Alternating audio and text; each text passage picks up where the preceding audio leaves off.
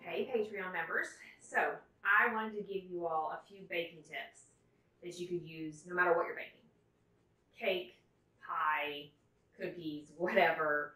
Anything that calls for buttermilk is what I'm getting at. So today's baking tip is how to make your own buttermilk, because when I first started baking, I put buttermilk in a lot of my cakes, and I would always buy buttermilk at the grocery store, obviously, and it was expensive. It's not cheap. So here's how you can turn basic milk and lemon juice into buttermilk. So here I have 1 cup. This is actually 2% milk. If you have whole milk, use that instead, but it'll work either way. The whole milk is actually a little bit better because of the fat content. And if you have milk that's a day old, like as far as the expiration date, even better. I wouldn't use it past 3 or 4 days old. But when you're making buttermilk, it actually works in your favor. That's a little bit dated. So we have 1 cup of milk in here. Now this is just your basic lemon juice. You can squeeze your own lemon. It does not matter what kind of lemon juice it is. Just fill that up, dump it in.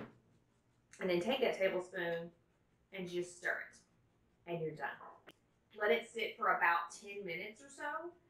Basically what I do, if I'm going to be making a recipe that I know calls for buttermilk, I will, as I'm getting my ingredients out, go ahead and make this and set it to the side.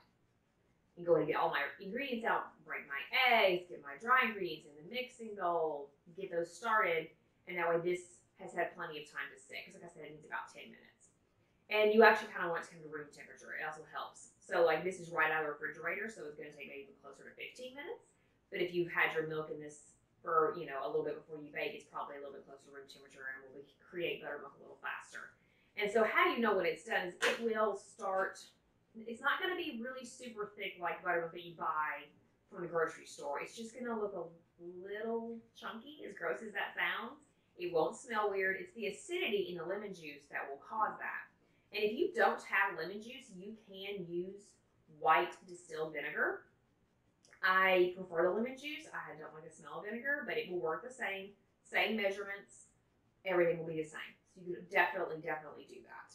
I've actually seen most red velvet cake recipes call for buttermilk, and a lot of them will call for the vinegar to be separate. Same idea. The acidity is going to cause that to turn into buttermilk, which creates a more tender cake if you're making a cake with it. So anytime you need buttermilk, don't have it on hand, use lemon juice or vinegar and a little bit of milk, and there you go, all set.